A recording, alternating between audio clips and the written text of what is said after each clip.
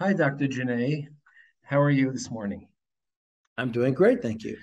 So let me introduce you to our viewers. This is Dr. David Genet, practicing in Florida, and I will let him continue introducing himself.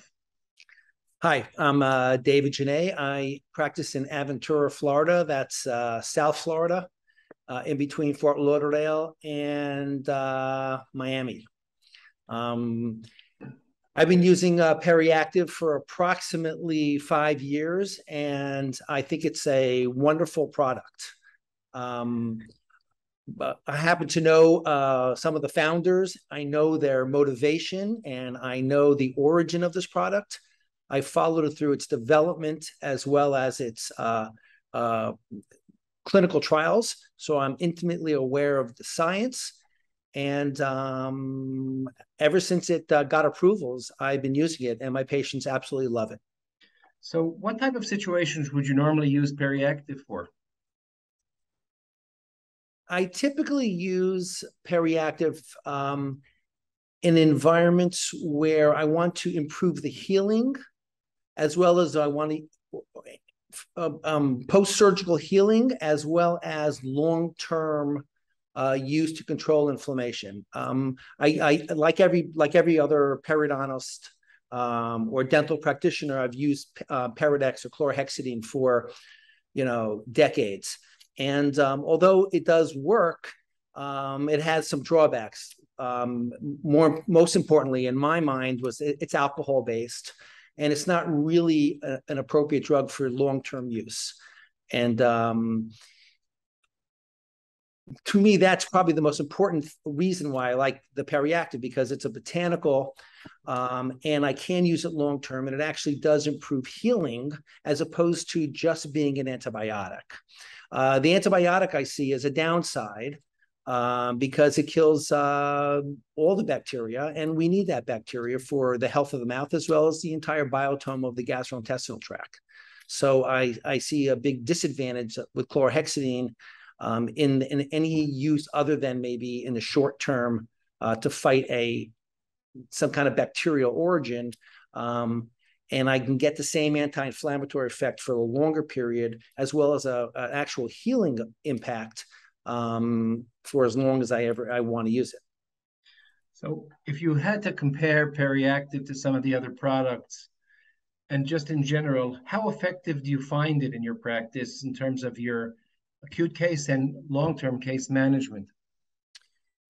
Well, it's funny. It's hard to really, this is periodontics. The tissues, everything moves at a slow pace, and healing is not usually overnight. That being said, compliance is a huge issue that I have with chlorhexidine, but I don't have the same issue with PeriActive. So it's a very important factor. And I find that it really does give a kickstart to the healing process when I get a case that's just not healing appropriately, or a patient who has mouth sores and ulcerations, as well as combined with post-operative from post-surgery. I find that the PeriActive is going to manage both of those things at the same time, and it really works well. So you've been impressed by the PeriActive results. Well, perhaps share with us a specific case that is a standout case in your mind, which sold you on PeriActive. Probably would be a case that, as I just described, where it's opposed to a large surgical procedure in the mandibular arch, where the patient, an older patient with concomitant systemic issues, the patient just wasn't having appropriate healing at the suture removal.